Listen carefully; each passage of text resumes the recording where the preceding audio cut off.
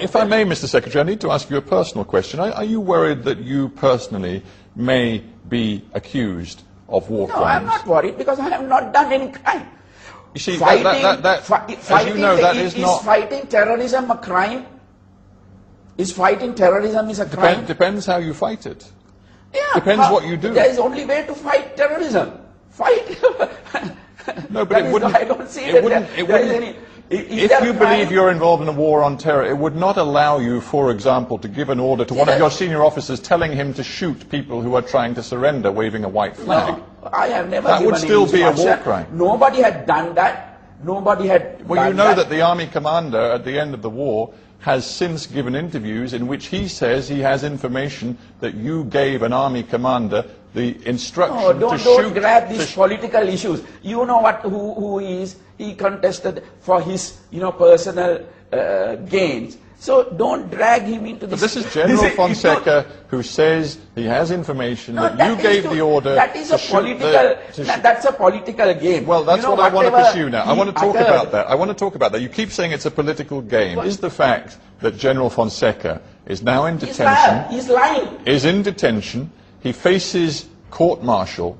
Is that because he, in essence, accused you of a war crime, and he also said he would be prepared to... That is one point. And he also said, hang on, he also... That is one point, He also said he would testify before an independent war crimes investigation. Is that what you are frightened of? Yes, it is that one point. He can't do that. He was the commander.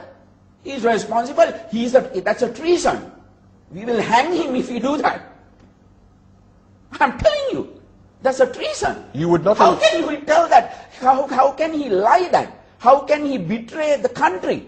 How can he, by such lies? If he says that, he's a liar.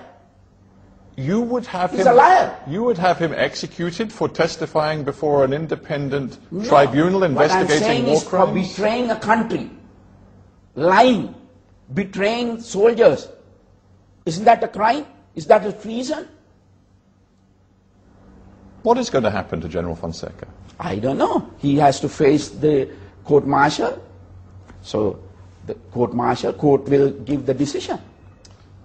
It is extraordinary, is it not, that this man who was close to you, close to your brother, the president, who was the head of the army... Don't talk about him. It's his own wish, his ambitions.